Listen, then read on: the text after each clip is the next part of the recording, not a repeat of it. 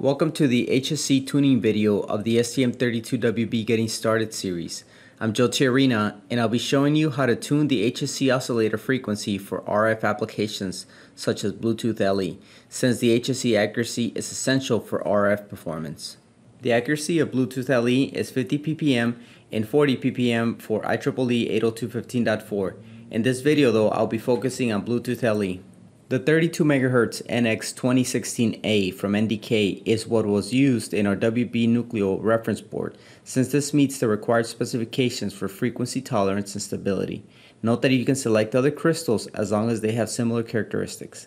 And to make things simpler, the WB features internal programmable load capacitors that can be used to tune the crystal frequency. App Note 5042 describes three HSE tuning methods. The first one is the manual method, which I'll be demonstrating in this video.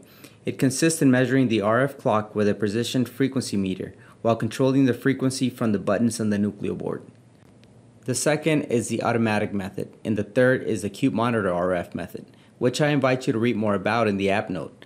Today I will focus on the manual method since this is the most practical. Corresponding to the app note is the X-CUBE-CLKTRIM expansion software package, which includes examples to perform the HSE tuning with these methods. And here's the list of tools that I'll use to demonstrate how to tune the HSE on a WB Nucleo board and verify. So let's go ahead and get started with the demonstration where we will perform these three basic steps. Step 1, measure the HSE clock on one of the available MCO pins. Step 2, perform step-by-step tuning of the load capacitance to reach the best accuracy.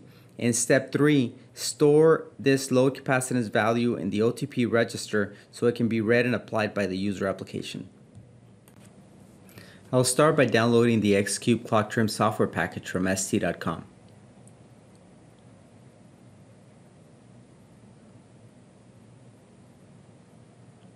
Once downloaded, I'll go ahead and extract the zip file to install it. Once installed, I'll find the project corresponding to the manual method, which is the one named RCC HSE Calib. Then open the Set Calibration Cube IDE project by double-clicking the .project file. And once open, I'll go ahead and build it.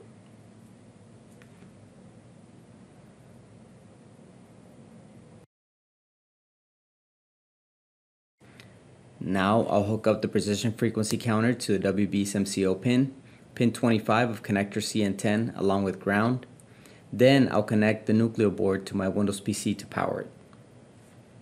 Now I can load the set calibration program that I just built a second ago, and I'll do so by using the provided batch script named set HSE calibration otp.bat under the Cube IDE project folder. And from my command window, I'll execute the script. Note that the script invokes the Cube Programmer command line interface utility for programming. Once the set calibration program starts, all three LEDs will turn on briefly. Now I'm ready to begin tuning. You can see from my frequency counter that the HSE frequency is not too far off the 32 MHz target, which is an indication of a good PCB implementation of the HSE circuit. Anyhow, I'll go ahead and start adjusting the frequency by changing the load capacitance from the switch 1 button and switch 3 button. Once the frequency is centered, I'll program the current HSE tune value in the OTP register by pressing the switch 2 button. For verification purposes, I can check the OTP register at address 1FFF7000 from the Cube Programmer's memory viewer and see the HSE tune value programmed. In this case, it was 1A. Another way to verify the HSE frequency is tuned and centered is by measuring the accuracy of a known tone frequency with a spectrum analyzer, making sure that the frequency is within 50 kHz for all Bluetooth LE channels. The procedure is also described in Section 6 of Application Note AN5378. Then finding the BLE transparent mode example under the STM32WB package, which you should already have handy from following the previous videos of the series. I'll go ahead and open the project with Cube IDE and build it. Then I'll load and launch a debug session. And since I'm here, let me also show you how the program reads the 1A HSE tune value from the OTP register I showed you earlier and applies it to the corresponding RCC register.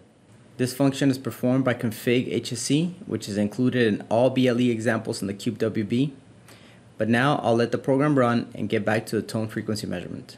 For that, I'll need the Cube Monitor RF utility to configure the device to transmit a carrier wave.